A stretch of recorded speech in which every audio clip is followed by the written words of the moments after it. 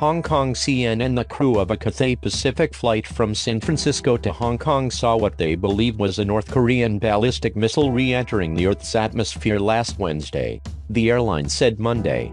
Cathay said in a statement that it had been in contact with relevant authorities, industry bodies and other airlines about what was seen from Cathay Pacific Flight 893, and at the moment there were no plans to change flight routes. Though the flight was far from the event location, the crew advised Japan ATC air traffic control according to procedures. Operation remained normal and was not affected, the statement said. We remain alert and review the situation as it evolves.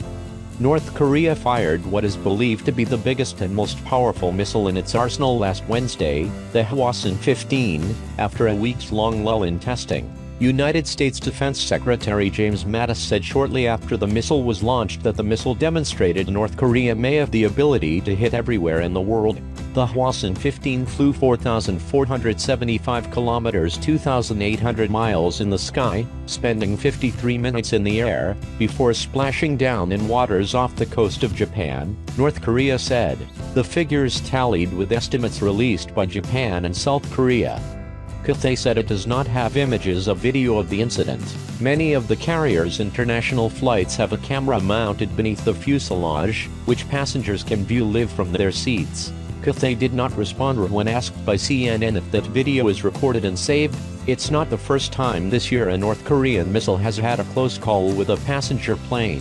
On July 28, an Air France flight passed just east of the splashdown site of a missile test, roughly 5 to 10 minutes before the weapon hit the water.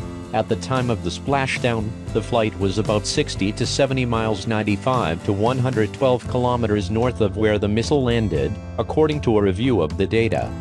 At the time, U.S. Defense Department spokesman Jeff Davis warned the intercontinental ballistic missile North Korea tested in July flew through busy airspace used by commercial airliners. Guidelines issued by the International Civil Aviation Organization, a UN agency tasked with governing air safety and other matters, state that nations have the responsibility to issue risk advisories regarding any threats to the safety of civilian aircraft operating in their airspace. South Korea said its northern neighbor regularly fails to issue notices to airmen autumn when conducting missile launches. Such notices are issued to warn pilots and airlines of potential risks during their flights. The chance of an unnamed missile striking a plane are billions to one, according to CNN aviation safety analyst David Soucy. But if a ballistic missile were to come close to a passenger jet, it would be nearly impossible for the crew to detect.